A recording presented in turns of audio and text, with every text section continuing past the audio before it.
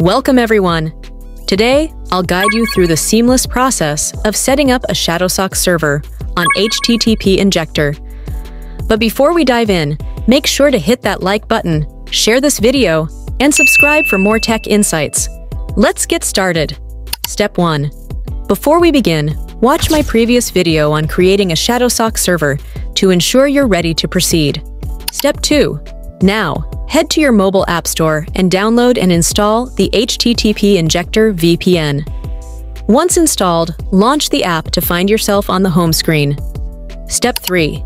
Click on the gear icon at the top center to access more settings. Navigate to the Shadowsocks label to configure your server settings. Click on the small clipboard icon, paste either the HTTP Obfuscation server or TLS Obfuscation server, and click OK to save. Don't forget to hit the arrow to go back. Step 4. Click on the arrowhead icon on the right to choose the required protocol from the tunnel type.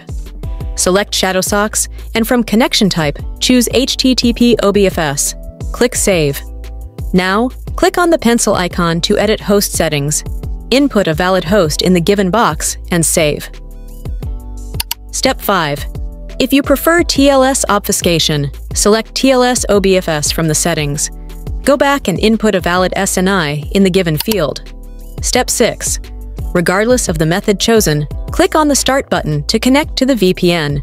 Enjoy a secure browsing experience with your newly configured Shadowsocks server.sol conclusion. And there you have it!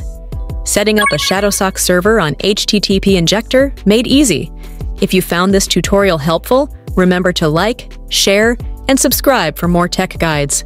Thanks for watching, and I'll see you in the next one.